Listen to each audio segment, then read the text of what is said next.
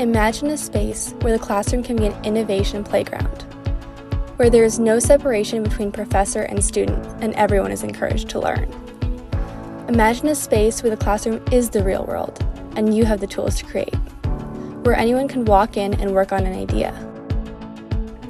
Imagine a place where setbacks and failed prototypes are just another opportunity to push your invention further, a place that is open to anyone.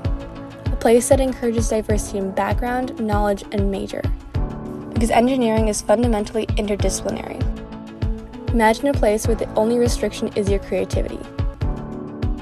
Imagine the Stephenson Foundation BioMakerSpace.